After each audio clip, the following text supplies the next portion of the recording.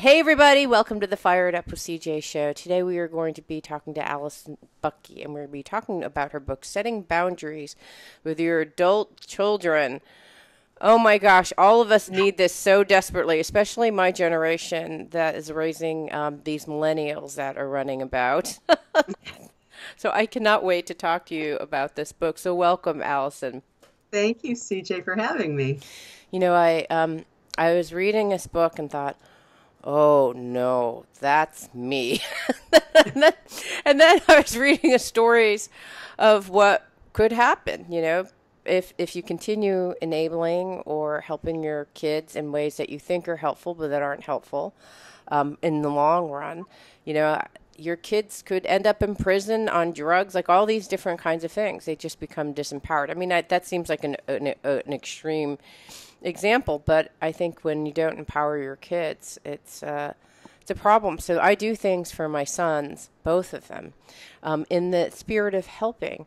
And so I started investigating these things. And after this book, I was just sending emails to my children because my son is off to college. I'm like, we're going to have to talk about your budget and your finances and putting together all of that. And then I had a conversation with him. Yeah, this is like literally while I'm reading your book. So I had a conversation with him yesterday because he's leaving for college in 2 weeks. And I figure I have a little window to get all my parenting messages and boundaries in. And I said, we're going to be looking at a budget, and we're going to phase in your financial independence, because that's ultimately what we want you to be. So we'll pay for your tuition and we'll pay for your food and board, but anything above and beyond that is something that you're going to have to pay. And then over time, we're going to we're going to be paying less and less, and you're going to be paying more and more, just so he has a ramp, so he's like not hit over the head with this surprise. And Well, I that's said, wise. That's a wise choice you're making. yeah. And it was interesting because I said, what do you think? He's like, well, it sounds logical. And I said, it's because we want you to be financially independent, and there are a whole bunch of skills that you have to pick up between now and then. And then there are a whole bunch of responsibilities. And, now that you're entering, he's going to a very competitive school. So we want to make sure you focus on your grades. That's most important. But we're going to phase in very slowly this financial independence. And then we'll give you money. You can start playing around with the stock market. Like, we'll give you stuff so that you can be financially independent. And that felt so good, and that wouldn't have happened unless I had read your book. So Oh, thank bless you. your heart. It's a pleasure. Did you set consequences, though, if he doesn't do some of these things? Yes, those are actually written, and I've sent it to my husband because, as you say in your book, you need to actually make sure that you create a united front with your spouse. Because if my husband's slipping money to him on the side, that's not going to be helpful. So I'm all about Smart. plans. You're so smart. You're Well, smart. You're a healthy parent. Good for good. you. Well, here's the thing. I think I'm actually a pretty good parent, but even a pretty good parent can still help in ways that are not helpful ultimately for a kid. And so we'll be talking about some of the stories in your book, but I think that any kind of parent could be helped by this book, because we are of a generation where, I don't know, I think we're having kids later. So for me, like, I had my kid on the kind of later side, but now it's probably pretty typical. And so when that happens, it's so hard to have a kid, right? Like, people are doing in vitro, they're doing all sorts of things to have a kid. So your kid is like this precious diamond. And so you're going to do everything to make sure that this miraculous child that was born and was really hard to conceive is going to get everything that they need. And we are also, my parents, I'm a product of a 1950s kind of parent where, like, I was pretty much like left to fend on my own, and actually I was harmed in that way because I was just like, I never knew what I was doing. But then I grew up to be independent, right? So it's a mixed thing. So, but as a result, my generation overparents. So we're going to talk about your sanity process. It's a 6-step process that's based on the word sanity, and and I love it. So the first one is stop negative behavior. So tell me what that is. Well, it's negative behavior is different for everybody. So it is your negative behavior as a helicopter parent? Are you hovering? Are you finding yourself being responsible for things that are not your responsibility. Right. So there's a lot of things we have to stop. And again, it's individual for all of us. I say one of the big stops is stop the flow of money. Because you talked about that earlier, about the balance of money. But, my generation, I'm a baby boomer, and a lot of us come from a spirit of things were a lot harder for us economically. So as we got older and made more money and had more opportunities, we just wanted our kids to have more. We wanted them to have the things we never had. So it's, so we, in that spirit of generosity and kindness and what we thought was love, we just gave and gave and gave. So for a lot of us, we have to stop the flow of money. The stop step is key, but it's different for everybody. For me, it really was stop the flow of money. I had a son who was a heroin addict, and it was horrible. It's life with an addicted child it's a never-ending stream of insanity and chaos, the drama, chaos, and crisis. And I was always coming to his rescue, bailing him out and writing a check for this, finding, an attorney. It was a never-ending flow of money that I was starting to hurt me. I mean, I couldn't afford this. So I got to that point where I thought, well, this is, I've got to stop. Stop. So for all of us, that stop step, we have to really identify what that is in our lives. Is it stop making excuses? Is it stop that, handing out money behind your spouse's back? There's a lot of issues with spouses not communicating when you've got an adult child who's challenging, and that's really what this book is for. It's not just adult children are. Parents and children are always going to have challenges in relationships. It's learning to, learning how to communicate. Yeah. It's relationships are hard, and sometimes some are harder than others. Yeah. But I really wrote this for parents who are dealing with kids who are real.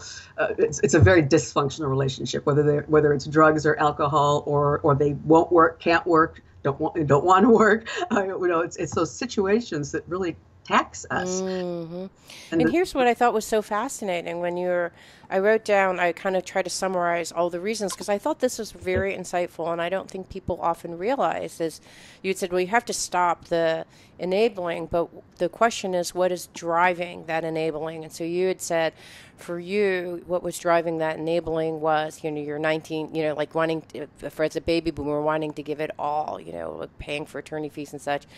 And for me, I had different, because the question I asked myself, and I think is a critical question that you ask the readers in your book to question, is you said, so what is driving that? And there's probably something in your family of origin or upbringing or life experience that's necessarily driving. And you have a list. So it's fear of being rejected or not appreciated by your children.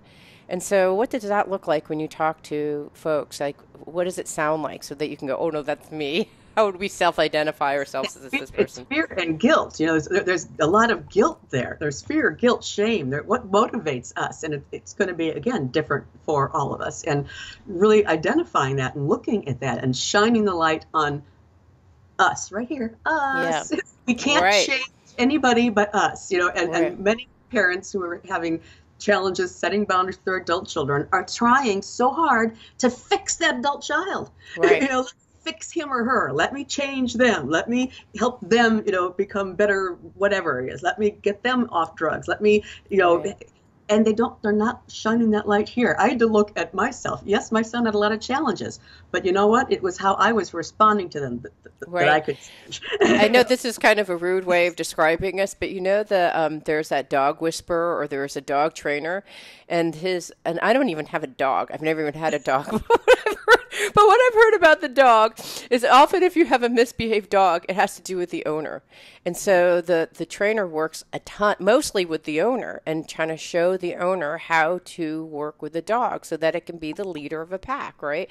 So the same kind, it's a rude analogy, but that makes sense. It's a unique analogy, but it makes perfect sense. Yeah. Because it is how we are responding and what buttons our kids are used to us pushing. Yeah. But I've seen this kind of like, if I tell my child, he can't get the blah, blah, blah, the fancy blah, blah, blah, maybe he won't like me, or, so this whole fear of rejection or not being appreciated, I thought that was so clear, or fear of what will happen if you don't provide, which was what you were talking about. Like if you don't pay the lawyer fees, then his whole life will be over, right? Because he'll be in prison and all these things, right? My son spent a lot of time in jail. And when I stopped bailing him out, I had to really realize, though, CJ, he was spending time in jail.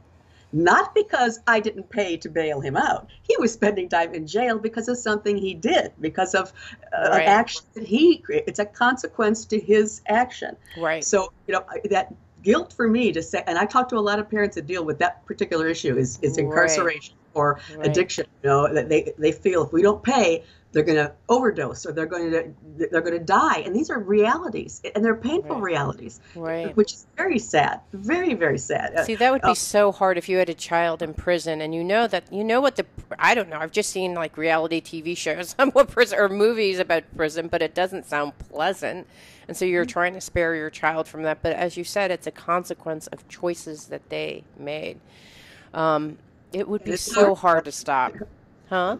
It's very hard for us, and when we've done this for so many years, we've already built this dysfunctional relationship. So being able to stop and step back from that and rebuild, I believe that every relationship, it's possible to rebuild them. Now, what that rebuilding looks like, it might not be that you're very close and you see each other all the time, but there's ways to heal some of these relationships that have challenges from these poor boundary choices that we've made. But it's a process, and it hurts. And I can imagine it would. And then you say another thing. So the fear of related to this, the fear of guilt in the event something happens to your child. Like, what if your child gets raped or killed or stabbed in prison? So did you go through that? And then also you talk about. So tell me a little bit about the guilt and what that looks like. What it looked like for you. Well, it's the first time he was in jail, he was young. He was a teenager, and I was still, legally responsible for him. So at the age range, and I bailed him out, got him into a rehab center, but that was just the start of it. It was a cycle. It kept happening and happening and happening the older he got. So, and I would always either bail him out, but the bail got higher and higher and higher. Wow. And I was starting to see that there's obviously a pattern here, and I'm not helping. My money and my bailing him out is not helping, and that getting through that guilt and that fear is a tough thing. It's a daily. For me, I'm a woman of faith, so for me, my faith helped me a lot to stand on. Right. Because I just couldn't, I couldn't function. Continuing to bail him out. I was a single mom. I didn't have the money. I couldn't afford it. So it was okay. I can do what I can do, and I would put money on his books. You can help them so they can at least make some phone calls. And, I had to set these limitations, Chris, this is what I can help you with, but this is it, so and this is all I can do. And there were times when I couldn't do anything. And he spent a lot of time in jail. But over the years, I had to learn that it wasn't my choices. It's not my choice why he's there. Now, the choice I make is how I can still parent and be a mother to someone incarcerated. What does that look like? How many times did you bail him out? Oh my gosh. I couldn't even type, maybe half a dozen. Wow. And how much does it cost to bail someone out? Depends on what the. I know you said it's scaled up, but I mean, in total, did you spend? What the issue is? Bail is 10% of whatever the bond is. So his last jail. It was prison, wasn't jail, was a $500,000 bond, which had to come up with $50,000, which I wouldn't have, even if I had it, I wouldn't have done it at that point. So it's like, seriously, what's, and prison's a very big money industry here, CJ, but that's a whole nother story there. But a lot of our kids are making poor choices that are related, with drugs and the people that they're around, the company they keep, and they find themselves in these situations that, it's unfortunate, and yet prison is, system is filled with them, and how do we as parents? And there's a lot of organizations now that are helping parents of incarcerated individuals, helping them also in their transition back into society. Right. That's a whole other, Yeah, and that's a second step, but I want to cover a couple other things, because I think that the key thing, at least in my line of work and helping people, is that you have to understand where you fit within this and what's driving. And I think you talk about you talk about the guilt and perceived failures as a parent, and I don't know if you felt that as a single. I know that a lot of single parents think, oh, it's because I got divorced or I'm raising as a single parent, so I need to do more because there's a little bit of guilt, like perhaps I was responsible for this. Was There's that not a little bit. There's not a little bit of guilt. There's a lot of guilt. okay? Was that part of your equation for your own experience? Yes, it was. And when I talk to a lot of parents today, that's especially single parents. We're trying to come in and be two parents, and especially when you're working, you don't have the time to spend with them. So it was, and I provided out of guilt and fear, not of a genuine, love, but I just didn't understand that I was handicapping and not helping. Right. And that's those are our issues. For me, I had to go to therapy. I'm very pro therapy. You've got to talk to people. I came from a very dysfunctional family. I had a lot of abuse in my history and my background, so I had to really deal with my motivators. What motivated me to respond the way I was responding to him, and really look again, shining that light on ourselves. Why do we do what we do? Why am I operating out of that painful place? I have to heal so I can be a healthy parent to him. And that was the whole process of me trying to heal and grow and find sanity, because it wasn't easy, but it's an intentional focus when we know things are out of kilter in our lives and we don't want to live that way anymore. So identifying something's got to change. And yes, my son had to change, but that wasn't up to me to change him. The something that had to change in my life was here. Yeah, exactly. It's often that case, right? Because if you became, so that, as I understand the logic that you presented in the book, if you were actually had some abusive issues in your family, you're going to try really hard not to do those same mistakes, or in whatever you perceive as mistakes that your parents made. And then as a result may actually create a different kind of dynamic, right? That may another unhelpful dynamic. I can completely see that. And it's interesting too, because for me, when you ask the question, like, what is driving your behavior?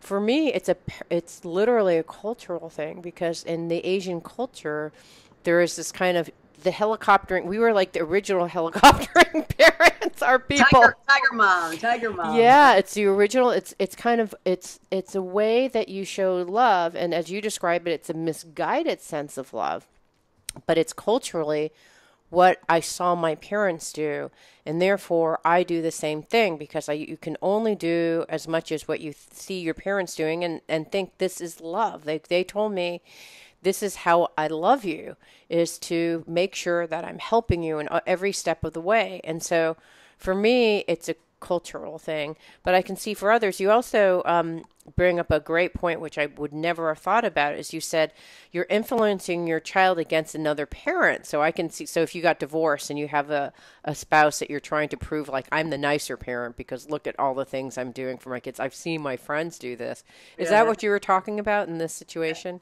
That happens to a lot. Now, my ex-husband was not in the picture at all, but there's a lot of parents where that dynamic does fall in, and then the parents, it's their issue. They're going behind each other's back, and children are, I don't care how old they are, they're smart, they're wise, they can see this. They can see which parents' buttons they can push. They can see how far they have to push that, and they're used to that. You develop a pattern, and that pattern is hard to break. Not impossible, but hard. Yeah, I was wondering, because I have a friend who has a child who, the husband cheated on her, they got divorced, so there's clearly a lot of bitterness and kind of issues with both the children and the wife. And the wife was always the one who created boundaries, and the husband was not. And so when the son goes over to the wife's house, he has a clear boundary environment. When he goes over to her husband's house, he shows up to late for school. Sometimes if he's like, Dad, I just don't feel like going to school, do I have to? They end up not going to school, like all these different kinds of things. So when you have a different parenting style in a divorce situation like that one, what would you do? Because you could maybe stop yourself, but you're working with a spouse that doesn't stop. How would you deal with something like that in the stop scenario? And a lot of that depends on the child's age. If they're a minor, if they're a minor and you've got custody, that's a whole different issue, in dealing with that. But if these children are over 18, it's up to them where they're going to want to go. They're eventually, they're most of them are going to want to go with the easy parent, 'cause that's, it's like, Right. Let's go with dad because I can stay up late and not go to school and he'll pay me money and I can hang in his apartment. Like, and if mom has to deal with that, that's what mom has to deal with, because it's not her choice at that point. She yeah. can love and stay strong in her resolve and share that with each other. This is, little Johnny. This Right. is, I love you. I don't believe in parenting that way. I don't think it's helping you, but it's your choice if that's where you want to live. But when you're home here, this is, I'm not going to get involved in that. And then to stick with that resolve, not to want to, do like, it. oh, I know dad says that. I'll do that every now and then just so you'll stay with me. Yeah. Yeah, so it's a dynamic, and that's where the parent, you've got to be strong to shoulder that and say, for me, sanity is stopping this enabling behavior, and Right. and your dad is choosing to do that, and I can't stop him, and I can't stop you, but it's come from that place of honesty and authenticity, and that's again, I keep saying it's hard, because it is. There's no other way to get around that. Setting Yeah. boundaries like that are difficult. It's even harder when another parent is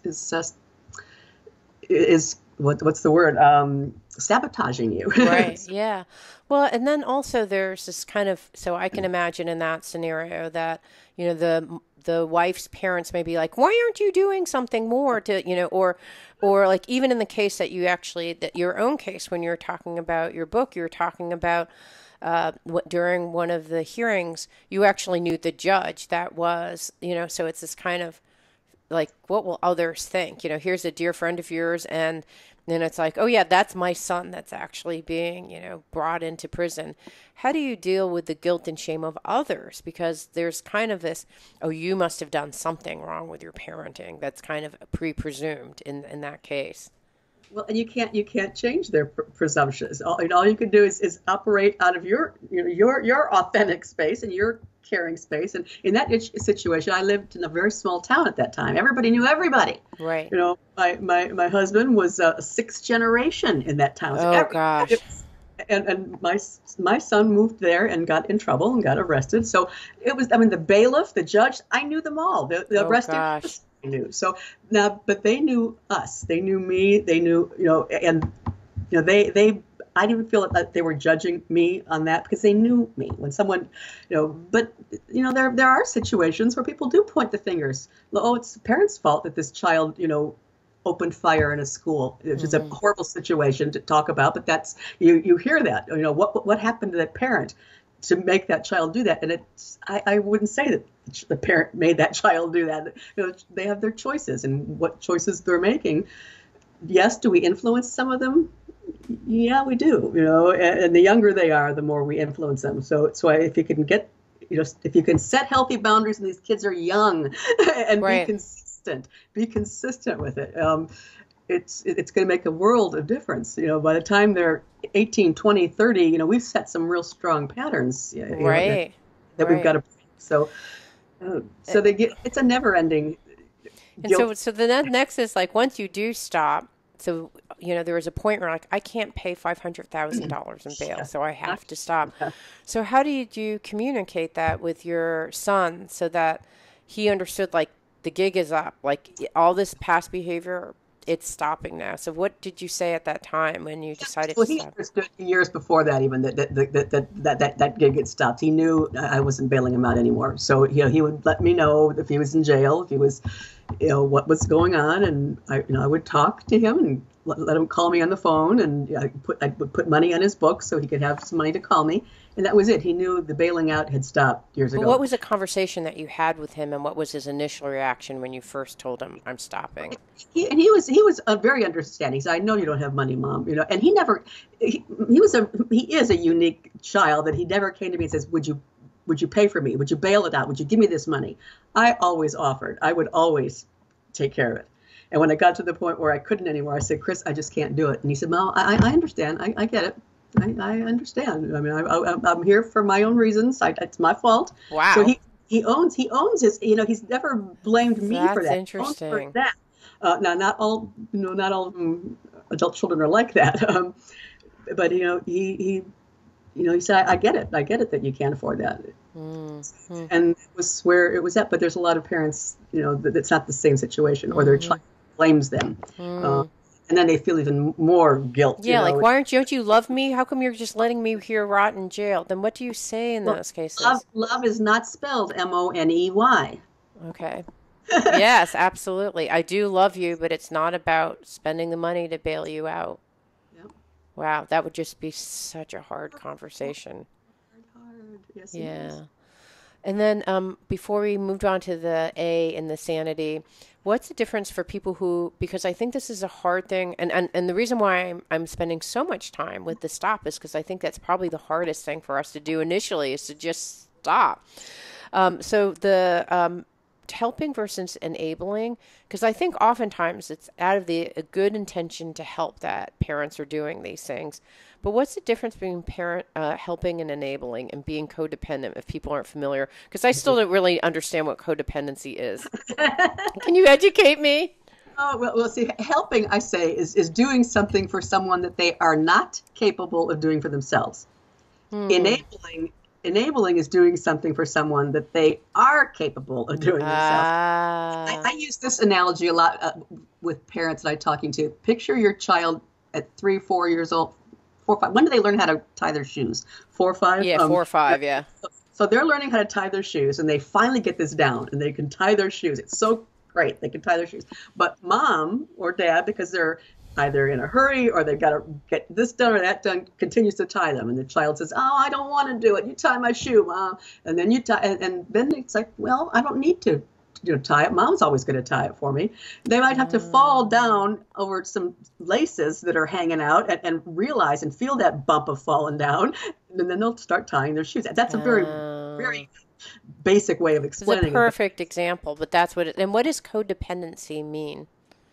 We're fulfilling, this is our own issues. It's fulfilling something. It's taking care of something that we're having a problem with. If we are feeling guilt or shame or anger, we get caught up into their addiction or their poor choices. It's about two people who are now dysfunctional together, and get caught in that mire of responsibility of what, they're confused about what they're responsible for. I see. So the co and then dependent is mean like you're dependent on each other. Yes. For me, I had this issue with wanting to take care of him, and I was guilty and fearful of that. He had an addiction and challenges in his life, so I would try to fix him, and he would be very appreciative when I would help bail him out, things but we were all just tied up back and forth. So like you're trying to heal yourself and the traumas that you may have experienced when you were younger, and so you're depending on him to help you heal him. He's dependent upon you to help him. So that's the codependency. Exactly. It's in a very rudimentary form. Yes. Okay. Yeah, because it is. We're feeding off of each other. Our weaknesses, our illnesses, our. Oh, I had no idea because I've heard the term used over and over, and I'm like, and then I realized at a certain point, I'm like, I don't even know what that word means. Okay, and then sometimes they actually have a little. I showed someone that showed me a triangle once with codependency. Have you ever seen that one? That's the AA and Narcotics Anonymous symbol. Is the triangle. Oh no, but they talk about 3 parties. So who's the third party in there's you, your child, and then is there a third party involved or no? Is that what the triangle's about? No, I think it's just the symbol for okay. AA. Okay, we'll skip that. All right, so let's go to the next part, which is assembling a support group. So we talked about sanity, your 6-step model. The first is stop. The second is assemble a support group, and you talk about AA Codependence Anonymous, which I didn't even realize was an organization, which is nicknamed CODA, and then you have your own group of folks that are a part of a group. Tell us about how these groups help, what you can get out of that experience of going to AA or Codependent Anonymous or the group that you're part of, that you've created. Sanity support group. And assembling supportive people doesn't necessarily mean groups. A group environment is very, very helpful, but it could be one person, it could be a counselor, it could be a therapist. When we're caught up in the insanity of poor boundaries, it's hard to be objective. It's very hard. So often we need someone that we trust to help shine that light on us and hold us accountable, care for us, lovingly, talk to us, communicate with us, and build that rapport in that relationship. Because so often when you're a parent who's dealing with issues like this, we isolate. Let's get away. We don't want to be. We're either so ashamed or guilty of what's going on, or we think we're alone. My son was involved in drugs, very, very young, and I was sure I was the only parent that was dealing with this at that time, because you didn't hear a lot about it. So it was only when I started talking about it and getting around other people that I realized I wasn't alone. So that component about it's vital to have supportive people. So whether it's a support group for yourself, for the relationship issue that you have. The second book in this series is Setting Boundaries with Your Aging Parents. Now, there's a lot of groups of people, now that have the sandwich generation, where they're raising young kids, and they also now have their parents. So there's issues there, and there's now support groups for that. You can be around other people, so you're not alone. Right. We need to be in healthy environments. So there's also some kind of wacky, crazy groups out there. So you've got to be very cautious in the groups that you get involved in, but having advice and encouragement and listening and praying and just however that dynamic looks for you, that is critical. And these steps came from my walk with this. With my son, I was alone, and I was realizing I can't do this alone. For me, it started with the therapist, with the counselor, and then it was a support group, and then it was it just kind of grown from there. And then the sanity steps, I have sanity support groups where we're just trying to get strong and set healthy boundaries in all of our relationships, not just. Right. So I'm hearing that the things that you get out of support group in a bigger group, because not everyone can afford going to a therapist. That's expensive, right? To do one-on-one therapy. Scale, I always found one on a sliding scale. Wow. They can be expensive, but there's church support. There's a lot. If you search. Okay, so let's actually say, if you want to, let's go from the smallest to biggest, because I'm kind of, and I don't really understand if you don't have a lot of resources as a single mom. I mean, it may have been hard for you. So you talked about sliding scale, but you could go to churches, it sounds like. And so it's like, what other resources, if you just don't feel comfortable yet talking in a group, what are the other resources that are affordable resources for folks who want to maybe get help? Well, and now we're talking on one of the most awesome resources today is online communication, is the ability to reach groups today. Again, you've got to be judicious and cautious in what information you're sharing and the groups that are out there, because there are so many of them. But you can go online and be a lurker and just listen to people talking about this issue. There's support groups all over that you can get keyed into. And now there's so many that we really have to be very, very cautious about what we're getting involved in, and look for referrals, of groups that are healthy groups, actually. Okay, I'm hearing some stories behind that. So tell me a little bit about what makes a healthy group and what makes an unhealthy group, because it sounds like there's a lot of stuff out there, so you have to be a careful shopper.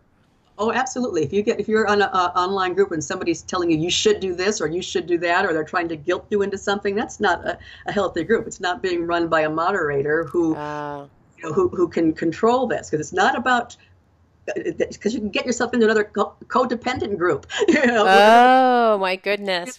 They're blaming you, and they're saying, "Well, you should do this, you should do that." The goal, what is your goal? The goal is to grow. The goal is to become whole people. The goal is to help our hearts find that healing, loving place, and be able to respond to people that push our buttons, in a healthy way. So if you're in a group an environment where you aren't, nobody's holding anybody accountable, and they're just pointing fingers, and that's unhealthy. So it's got to be a group that is encouraging you to ask yourself the important questions. That's helping you identify why you are responding the way you are. Why, and that's what sanity is about. It's about finding, what is our weak point and how do we make it stronger? Not having somebody blame me or tell me what I should do or shouldn't do, or people that are boundary challenged can be, and believe me, I know I'm the most boundary challenged person I know. So to be writing this series is amazing to me. I'm learning every step of the way. But we're either steamrollers or we're doormats. Oh, wow. Interesting. So it comes in two different It forms. kind of seems to be doormats or steamrollers trying to control everything. Those Um, helicopter tiger parents. I'm going to right. control everything. You get to do this, and that control becomes so overwhelming. You can't control everything like that. With boundaries, we've got issues. We have issues. I see. But So like if you are a doormat parent or a steam like do you think that steamroller parents like the steamroll to be amongst other steamrollers or no one likes steamroller parents so just it's not helpful? I don't know. it depends on that codependency thing. If a doormat parent really needs somebody to be telling them what to do, they may function, but that's a unhealthy Right. Right. relationship. That's how you're because that person is now relying upon that door. The steamroller meets doormat is not necessarily a good scenario because then you become codependent on playing your story And with each other. Oh my gosh, I didn't even get that until you just said that. Wow. the emotional, psychological issues that we're dealing with are pretty significant for people who really are boundary challenged. But once you back out of that and get supportive people, whether that's a therapist or a group, and you start looking at yourself and really identifying and looking at your own issues from an honest, authentic place yourself. When you Okay, get got it. your own bottom and you say, okay, I need to look at this and in a healthy way, and then replace these actions with something different. I You see. know, So I'm hearing like if you wanted to join an online group, look for the following. One, so that has a moderator. Two is an environment where it's about self-inquiry and self-discovery versus kind of a punitive, judging kind of yeah, situation because that's how you heal, right? You need to be in a loving, supporting, encouraging group.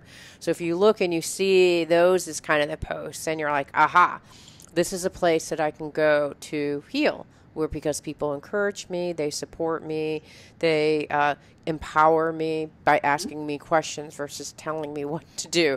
So that's one, exactly. yeah. So kind of look at the groups and see. So then, and And then, referrals too. Referrals, CJ, are good. Ask people that you trust.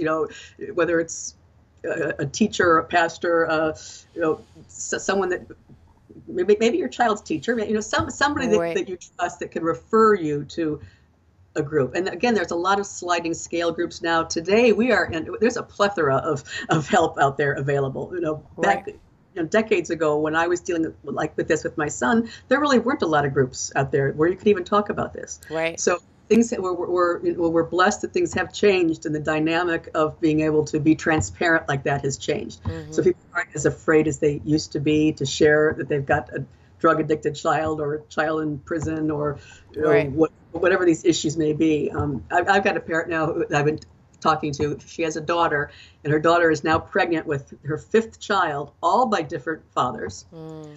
And now here's mom with her daughter pregnant with baby five, and this mother is just going crazy, saying, "Now, I mean, what do I do? How can I? I mean, I'm taking care of two of the kids here. One is over there. It's just a nightmare situation for her, but she's talking it through, and we're getting help for her, and she's walking the steps and trying to deal with this. But years ago, nobody talked about that kind of thing. Yeah. So Well, I think it's a thing that you said initially when we were talking about this second step is that you're alone and you feel embarrassed and you feel shame, so you just want to suffer in silence. But really, if you go to any group, whether it's a face-to-face group or an online group, you realize that actually you aren't alone, that what your experience is totally normal, and then you probably get help in saying, here's I started off at your stage and here's what I learned and here's the journey that I went. But at least you have probably lots of different strategies that people have used that they're there to help support each other during various stages of awareness of this issue. exactly. Yeah, so I can see how that would be super helpful. I don't know if you feel comfortable. Are there certain groups that you have found yourself would refer that you think these are really great groups? Of course, your own group, and tell us how we find Well, sanity groups. Well, and I'm starting standard groups online now because we used Okay. to have them all through the country where people would hold their own. So if you want to start a sanity support group, there's a workbook that is the companion workbook to that book. Oh, It's great. And it shows leaders how to start their own group in their community, how you can 2 or 3, 4 people, and you go week by week. It's a 12-week group. I'm going to start having them online, though, because I really want to be able to do this. I really want to reach out, because this is a real issue for parents, is this enabling issue. But there's a great group called Mercy Heart for people who are dealing with incarcerated children. Mm-hmm. It's one of the best organizations in this country. It's called Mercy Heart, and they will minister and talk to you, as a parent, to walk through how you can best help your child or spouse. It could be spouse. There's a lot of spouses that are in jail. Now here's mom or dad raising kids while the other parent is in jail. So there's that dynamic is hard. And then when they're transitioning, the inmate is transitioning out of prison back into society, it's a whole different world that they're dealing with now. So that group helps in that dynamic. Mm-hmm. Mercy Heart. Mercy Heart. And then and they have a great online business, online communication too. But AA, Narcotics Anonymous, Codependency Anonymous, those are 3 really big groups. And the Association of Christian Counselors has some great counselors around that actually the American Association, any counseling association has sliding scale counselors. So you can go on out those. But that A is critical. It is critical because we aren't alone. And the sooner we can breathe, stop. That's S. Stop blaming yourself. Stop being afraid, and speak up. Find, connect with the group. Yeah. Share that hurt. You're gonna start that transition, that road. Yeah, and what I find interesting, because of the resources that, whether it's AA or codependence or not, other organizations, is that you may not necessarily have you may not have a CODA in your town, but you may actually have an AA. So, because all of them probably are there to support and love the people who attend and to encourage. So even though you're like, my kid's not an alcoholic, they're a heroin addict, or they have these other kinds of issues, you could probably, is that fair to say that you could go to one of these events because they have the supportive space that's there for you? So even though you may not resonate with the exact stories, or you can go to a therapist that may not have specific information about your specific problem, just focusing on yourself first is the first thing, right? Exactly. And Celebrate Recovery is another great organization. That's Celebrate Recovery, and that's more of a faith-based background to it. It's a 12-step program. Mm-hmm. This is 12 steps. It's like AA uses 12 steps. Celebrate Recovery does. It's groups there's a lot of dynamics in that particular group, whether they're dealing with kids or yourself with codependency or addiction, or addiction to pornography or financial ruin. People there's spend too much. Yeah. So there's a lot, and there's a lot of those people that attend. Those people, I don't want to say it that way, but Celebrate Recovery really speaks to a broad category. There's a lot of groups out there. It's just being able to be transparent enough in your own space, to reach out and admit this and feel safe, and stop hiding, stop being alone in your pain. So that's why that stops. And I encourage people to get paper and pencil out, and start writing down, what do you think you need to stop? It may take you a while, and then who do I have to assemble? Maybe I just need to talk to one person right now. Maybe I just need it's a growth process in our own lives, and and we spend so long focusing on other people that we're trying to fix that we haven't looked at the person that needs fixing the most. Right, which is yourself, right? Yeah. So I love it. I think that's great to actually be able to have all these different resources now. I assume that also that the same rules apply, I think, because I've had a friend who is an alcoholic, or a friend of a friend who is an alcoholic, and she had said that this gal went to like 3 or 4 or 5 different AA groups because she just couldn't find her group.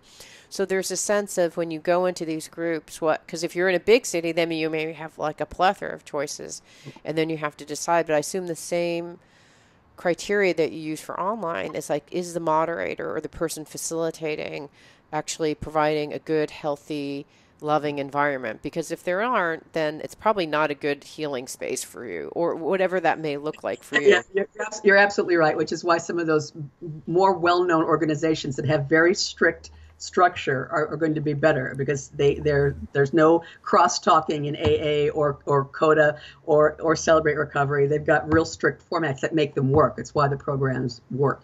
Now, if you're not comfortable there, it's understandable. You might want to go to a few different groups, but there also has to come that time where you're saying, why am I not comfortable? And so is the problem me? And I just want to blame the group environment. That's a really good point. It's their problem. This person did that, and you're never then going to. Right. It's like trying to find friends. Like there's always something you find about that person that you don't like. But really, if you're in what I think is so important about what you said is there's a structured environment where, for people who aren't, because not everyone's familiar with the word crosstalk, but it's like when two people are talking at the same time, and that there are kinds of probably rules of facilitation that a good facilitator that has been trained properly will create clear boundaries for the group. Because if you have a person who is facilitating that doesn't have clear boundaries, then, and you're talking about boundaries. I've been in a couple support groups years ago, 20, 30 years ago, that were just, I found myself just shaking my head thinking, oh my gosh, if I wasn't, insane when I walked in here, I sure will be walking out of here. This is crazy. Yeah. But then you just move on and you find another one. But it's a process. Growth is a process, and finding the teachers that speak to us a lot of it is timing. If we're really ready, and that's where and nip excuses in the bud is the end step in sanity. If we've got all these excuses for why things don't work. Yes. And so I wanted to do it in the last couple minutes. I wanted to do some role playing. So your child says, "Oh, Mom, I'm too tired. Things are going to change. You just don't understand my situation. I promise that next time, now that you bail me out, I promise that things will be different. It's really, or alternatively, it's not really my fault. It's because when I got caught in that situation, it was because I was with these friends, and then they did this thing. So this is the stories, excuses that happen. So I want to role play. So I'm going to be your child, okay? And I've just said that dialogue. What would you say? I have to know if you're my child who is a minor or are you over 18? Because there is a distinction, CJ. Okay, so tell me if I'm a minor and I just told you that story, what would you say? And if I was an adult? Well, you have rules in my home, and there are things that have to be done, and you go to school, and there's no option for that. And if you decide not to go to school, here's the consequences. There's grounding, or the phone goes away, or whatever it may be. Then you've got to be clear. But Mom, it's my friend who told me to do that. Mom, it's. I'm sorry that your friend told you that, but you have the ability to make a choice, dear. But it's not my fault. She was forcing me. Oh, she was forcing you. She was forcing me to not go to school. She's like, I'm gonna post all these things about Facebook about how it's gonna be a wimp if I didn't skip school and join the group to go to the beach. Well, and that's a sad situation. I'm sorry that your friend is like that. And is how much of a friend is she? If she's if she's saying these negative things to you about what she's going to be doing to you if you don't follow that, and that situation is going to be tough, CJ. Even that scenario, because you're talking about you're talking about not cyber, right. You're opening up a whole other can of worms over how this child feels about themselves. So it really is, if their identity cannot be tied up with other kids. So much our young people's identity is things and people and the stuff you have and how good your stuff is. And it's just. If I don't party, who am I going to be my friends? And that's why that identity has got to come from somewhere else. And you've got to help that child have that strong self-esteem and identity younger, so they can make these kind of choices. It doesn't just all of a sudden happen at 16, 17, or 18. Right. It's a ramping up of, a dependency and an identity and other stuff.